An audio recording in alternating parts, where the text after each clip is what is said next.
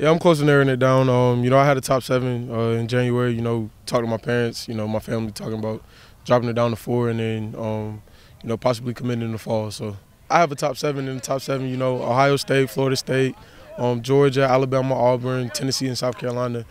From that list, we're probably gonna drop it down to 4. More than likely, I'll head out to Alabama, for a camp, South Carolina for a camp, Tennessee, Auburn, for a few camps.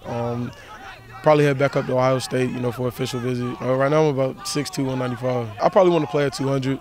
And then, I'm a mid enrollee, so probably get to college and put on 15 pounds to play in the fall. I've been to Alabama about 8 or 9 times. It just has that home feeling. That's why I keep going back.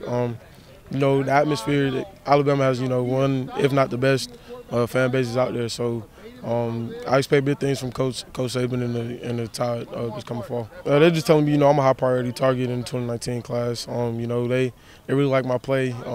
They like, how I'm a team player.